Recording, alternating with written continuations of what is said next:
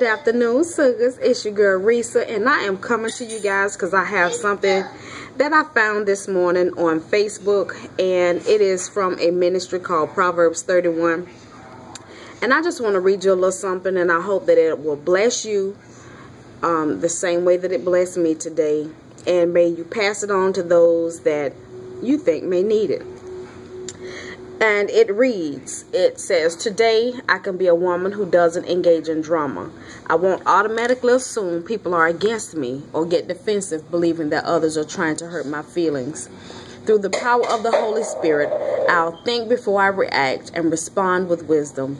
I'll put the armor of God to deflect the hurtful words or actions of others and rest assured that Jesus is more than enough to defend me.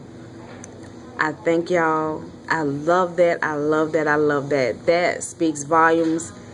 And I pray that it bless you guys. I pray that everyone is doing well today. It is Thursday. And what a friend we have in Jesus. It's easy for me to say that because until I really and truly understand the power of God, and when we all do, knowing that no matter what we're going through, times get hard, times get rough, our feelings get hurt, we get depressed, we get down, our faith gets weak, we just go through, put it that way. But just know that we have an answer, and the answer is Jesus Christ. We have to pray about everything. We have to seek His word, continue to try to do better, ask God for help in every single way in our life, because we can do all things through Christ who strengthens us. And just because man says one thing, God says something totally different. And we have to trust Him and believe in Him that whatever is His will, that is the right thing for us. And God, I just pray for everybody today, those that are hurting and lost, going through hard times, having problems with family, children, whatever it may be. I just say thank you right now, because I know you have the answer. I know that you will send them help in every area of their life.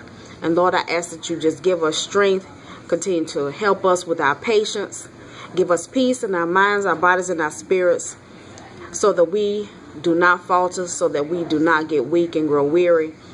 I just ask that you continue to send us your word on a daily basis, continue to show us mercy, continue to give us grace and unconditional love.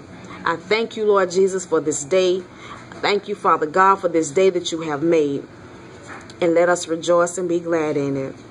We have to try to smile our way through, praise our way through, and tell God thank you.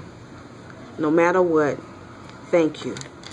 I thank you guys for watching. I love you guys, and may your day be blessed. In Jesus' holy and precious name, I love y'all. Bye, Suga.